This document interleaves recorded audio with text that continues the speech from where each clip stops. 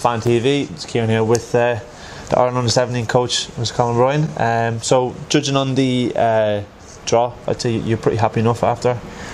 Yeah, I suppose we're just that mixture of just relief and excitement.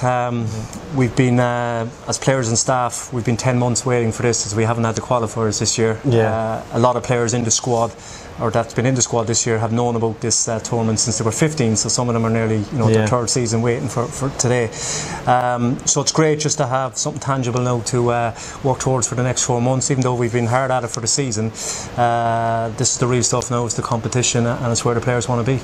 Have you used any strategies in terms of keeping the lads on their toes? Because obviously they're going back to their own clubs and whatnot in this time, and there's not really qualifiers in between the gaps that they're having. How have you kept lads on their toes to make sure that they're sure that they might not be getting in the squad for the qualifiers?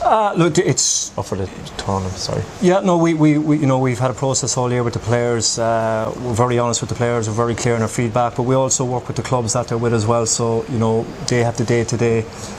We say contact with the players. So if there's any feedback that we need to give those clubs and head coaches, we do. Right. So in terms of the group itself, now, so probably obviously the main ones that you look at for would be Belgium. They came third in the World Cup there in the last World Cup on the Under-17s, and obviously they finished quite well last time around. They got to the semi-finals. So you're playing them last. Have you watched a lot of them? Well, what's interesting about our group, like Greece will be our first game, then it's Czech Republic and Belgium, but we've already played Czech Republic and Belgium this year in 2 preparation matches, so we've played some really strong teams this year because we didn't have the qualifiers, so we wanted to put the players into some testing environment and countries we felt might actually be here. So 2 of those countries have ended up in our group.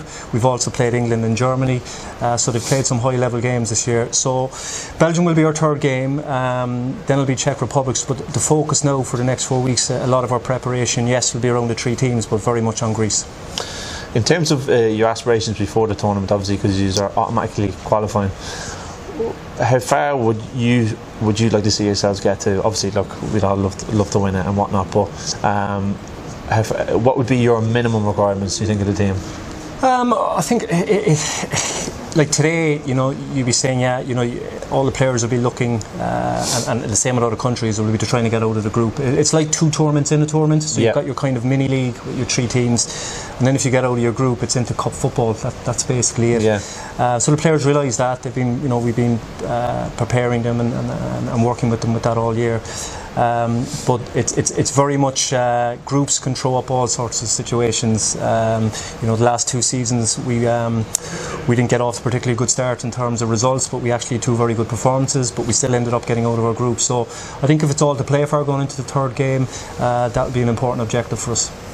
Good. Well, thanks very much for your time, Colin, and thanks very much for watching Irish Football Fan TV. Don't forget to hit the subscribe button below and follow us on Instagram and Twitter and Facebook. All right. Thanks very much for that, Colin.